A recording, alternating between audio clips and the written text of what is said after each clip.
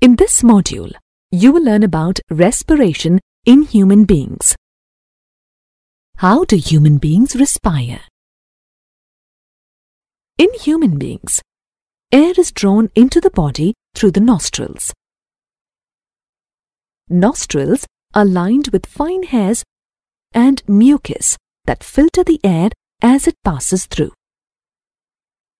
Next, the air travels through the throat and then moves through a pipe called trachea. Trachea contains cartilaginous rings that ensure smooth flow of air into the lungs. From here, the air passes through the bronchi before entering the lungs. The bronchi are like a network of tubes that keep branching into smaller tubes called bronchioles. At the end of each bronchiole, you will find balloon-like structures called alveoli. The alveoli provide a surface for the exchange of oxygen and carbon dioxide. The walls of the alveoli contain a massive network of blood vessels.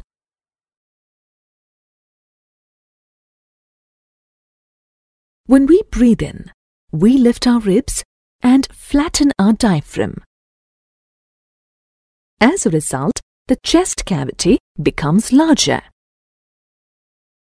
Air gets sucked into the lungs and fills the expanded alveoli.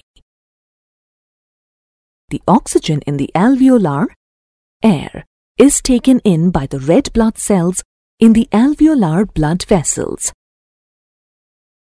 The oxygen in the red blood cells is then transported to all the cells in the body. The cells in turn release carbon dioxide, which diffuses into the blood and is then released into the alveoli. In large animals like elephant, it is difficult for oxygen to reach all parts of the body through diffusion. Hemoglobin, a respiratory pigment present in red blood cells, has high affinity for oxygen. This pigment binds with oxygen from the air in the lungs and forms oxyhemoglobin. Later, through oxyhemoglobin, oxygen is distributed to all the tissues in the body. The tissues in turn release carbon dioxide, which diffuses into the nearby blood capillaries.